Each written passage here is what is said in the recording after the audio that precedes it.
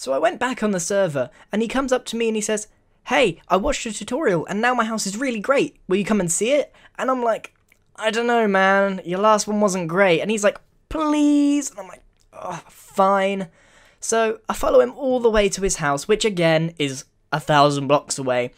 And it's great. I'm shocked. That tutorial must have been really amazing. And then I ask, "Can I go inside?" And he says, "It's practical." And already alarm bells are going off in my head like... But I'll give him the benefit of the doubt. So I go inside and I'm like...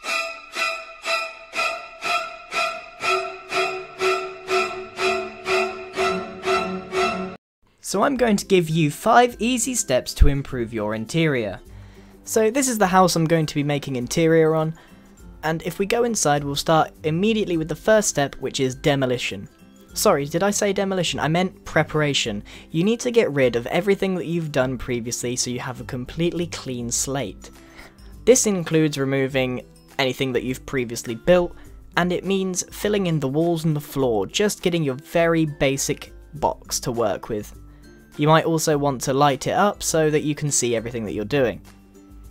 This is a fairly easy step, and one of the most time consuming.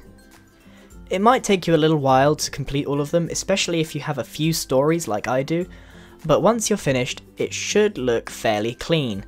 Not very detailed, but clean, and it's a good start. You should find that your build looks something similar to this. Now that brings us on to our second step.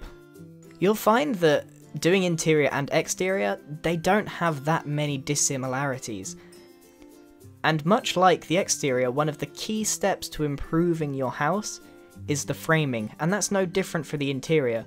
I'm going to be going around making the same wooden framing on the inside that I did on the outside, filling in the corners with pillars, and wherever I want there to be any sort of right angle to connect 2 pieces of house together, I will make a frame. And framing in particular is what causes the house to have a really nice shape. When everything has an outline, it's really aesthetically pleasing. If you went ahead and just did no framing at all, it wouldn't look like the building had any structure to it, any foundation. Along with the framing, it's important to know where you're going to put your staircases, because staircases can be very finicky things. You need to make sure that they don't get in the way, but they're convenient enough for you to use. And while you're there, you have to make the floors for the second and third story if you have them, like I do. So it's important while you're framing to keep in mind where you're going to put your staircase and how you're going to decorate it with the frame. It's also important to have as much consistency as possible.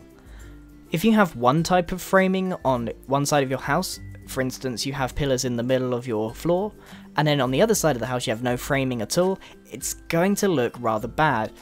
So if you are going to be doing some heavy framing, do make sure that it's the same throughout your build. And when you're finally finished, it should look a little bit something like this, which brings us on nicely to the third step, which is the walls. From your preparation, the walls should be fairly clean, but lack detail.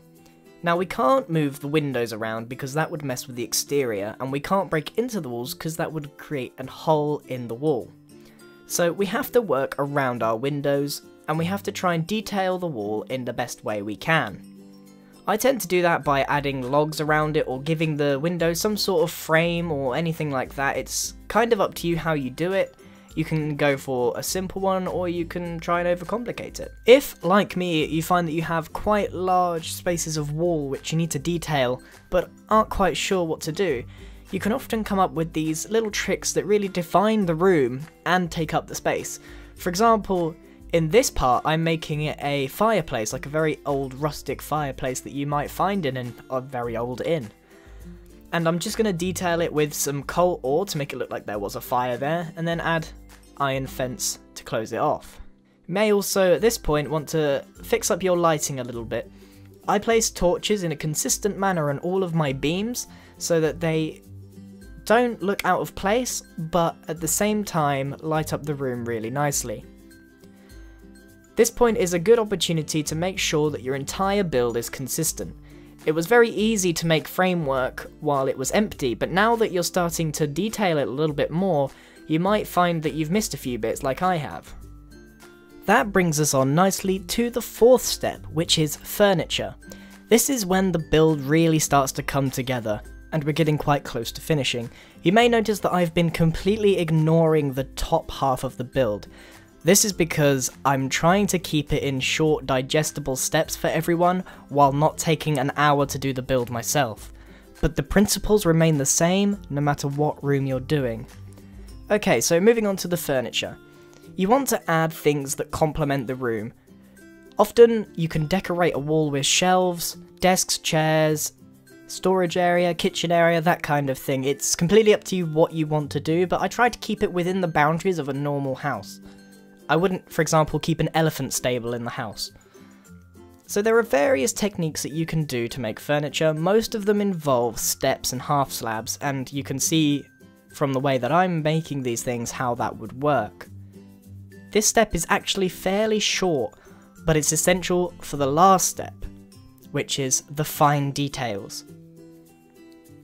Now that you have all your furniture, you really need to put stuff on it, and I'm not going to lie, it's mainly putting pots of flowers everywhere. You also want to add carpets, anvils, anything like that. Bookshelves is a good one. These decorative blocks really complement the room and make it come together. The contrast of the colours is essential. I chose a red carpet because it really stands out.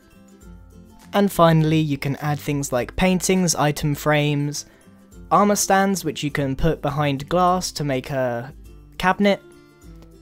And once that's done, you've kind of finished your entire interior. It really isn't as hard as it seems. You just need to make sure that you have the base foundation of the framework, and then filling everything in with furniture and fine details is the easy bit. And that's it. Thank you very much for watching. I really hope these steps helped. I know they're not quite as clear cut as making a house, 5 steps to improve your house, but I hope they helped you nonetheless. Thank you very much for watching. Goodbye!